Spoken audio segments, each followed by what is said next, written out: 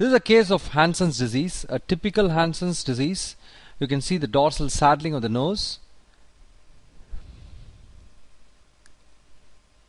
and you can also see the fingers.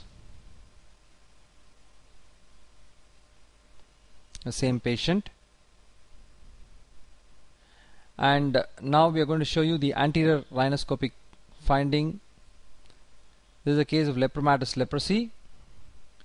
This is, you can see the crus, the right nasal cavity. You can see that this inferior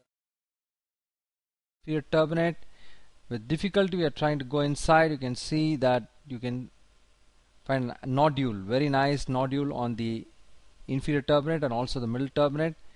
If you touch it, it bleeds very briskly. The typical feature of leprosy, crus and nodules in the anterior end of the inferior turbinate. This side you are not even able to go inside, full of crus. Bleeds. Thank you.